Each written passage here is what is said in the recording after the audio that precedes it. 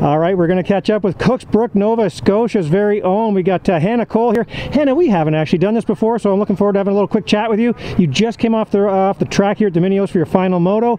Talk about the week here in the motocross. How did it go for you? It's been going pretty awesome so far. I had a couple good, really solid motos. I went in the Super Mini 1 class just to kind of give it a shot. I didn't end up making it to the main, but it was a lot more track time and rode with faster people, so it's definitely going to make me faster. Nice. What do you think of this track? How many times have you been here? What's your history here? This is actually my first time ever coming here, so it was definitely a new experience.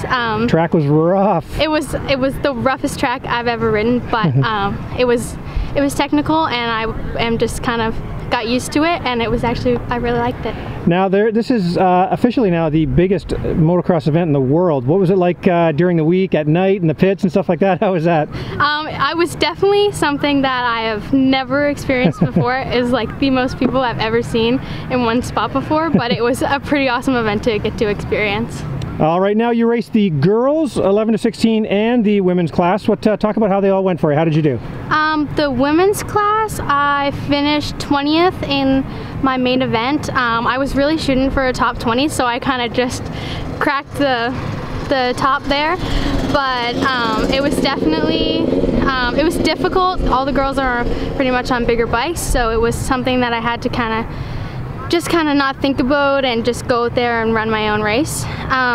The girls class went way better than I expected. I got off to really good starts every moto. I was working really hard on that with Brad at Club 57 for the last week or so. Brad. So that really helps me out a lot, and there's some stiff competition out there, but I finished 8th in my qualifier, so that definitely gave me a boost going into the mains.